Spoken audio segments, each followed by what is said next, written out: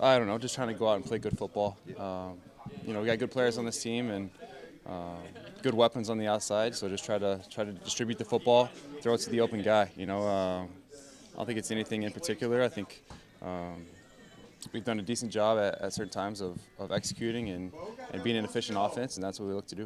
Do you think you gained anything, Ryan, by sitting and watching for the first time? Could you benefit in any way from that, do you think? I mean, I enjoy playing a lot, you know what I mean? Definitely a different aspect of just not taking the little things for granted and being on the field and just enjoying every second that I get, you know, preparation and competing with the guys. Do you think there's much to be said for a change of scenery? I don't know. You know, obviously different team, different guys around me, and enjoy this team a lot. We have a lot of good guys on this team, and guys have kept their head down and stay strong working, and we just got to stay on that path. Previous success doesn't guarantee success next time when you have in a position to win a game late. But you get the sense that maybe the confidence has gone up maybe on the offense with the success you've had in recent weeks. Yeah, it's a week-to-week lead, right? It doesn't really matter what you did in the past few weeks, but I do think with the success late in games that we've had, I think there's a confidence level that we're never out of it. And no matter, as long as we're in striking distance late in the game, I think we have that confidence that we can make some plays and win the game.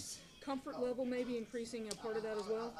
Yeah, of course. The more I play with this team and the guys, the more I prepare, then obviously going to get more and more comfortable and be able to anticipate things a little bit more. So, yeah, of course, growing more and more comfortable day by day. You didn't play in the game, but what did you see from the Jacksonville defense when this team met them in week 3?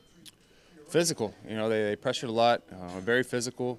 They kind of set the tone early in the game, and we got behind. And it's not a team that you want to be playing from behind. They have good pass rush, good secondary, so it's going to be tough if you're in that situation. So we want to come out, execute early, and be in a good position to, you know, play our game plan throughout the game. What changes for them without Ramsey? I don't think a lot changed. They play their defense. You know, obviously he's a great player, but they're going to play their defense just the way they did when he was there. 10 for 10 in the red zone, Ryan. What factors go into that? 10 touchdowns and 10 interceptions. I think guys are executing down there. You know, I think we've had some game plan type plays that we've executed on, and then some bread and butter plays that we've you know, been working on for a long time and have executed those as well. So as long as we keep doing that, we'll be in good shape. Ryan, what's been key in the late game drives when you guys have been down, needed a score, and you've got it 3 times in 4 weeks?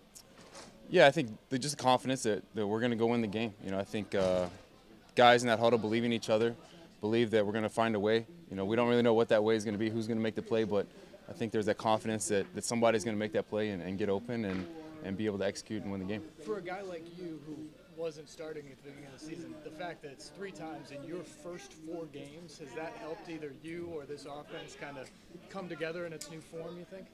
I don't know. It's not something we really talk about, but I would hope so. You know, I'd hope that there's a confidence level with me in there. But you know, I know my confidence level and the guys around me is huge. And like I said, there's a level of confidence there that no matter where we're at, as long as we're in striking distance at the end of the game, that you know we're going to find a way to win. Ryan, knowing that you do control your destiny based on the way your schedule plays out, how important is it that just doesn't become locker room talk and it becomes something you actually do and execute?